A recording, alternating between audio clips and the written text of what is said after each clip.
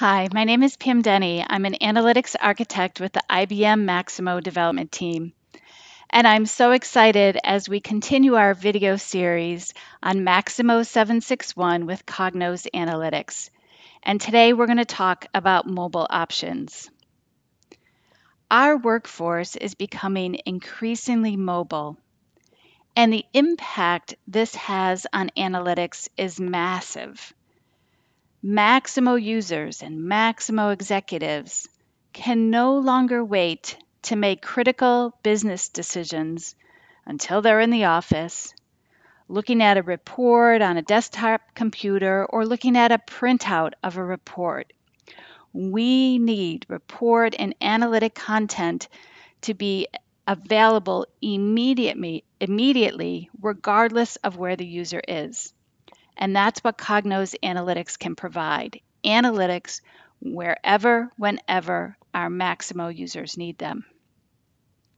So how does it do this? Well, there's two options. We have a connected experience with Cognos Analytics and a disconnected experience. With a connected experience, it's available for iOS and Android. And you can look on the Cognos11 supported product matrix to see the specific versions of iOS and Android that are supported.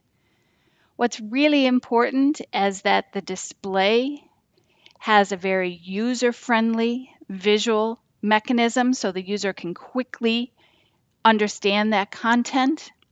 The other important thing about the connected experience is it's responsive. On the far left-hand side here, you'll see a dashboard as shown on a smartphone, and on the right-hand side, we see that same dashboard on a tablet. So the amount of content that we're going to see is dependent on the device that is actually being used. Smartphone is going to give us that quick data view that we often need, whereas the tablet, the user has more time to review and engage with the data. The second option that we have for mobile with Cognos Analytics is a disconnected mobile application, and this is available for iOS and Android. The screenshots I'm giving you here are for an iOS device, but the same thing would be available for Android. For iOS, you simply go to the App Store, you download IBM Cognos Mobile.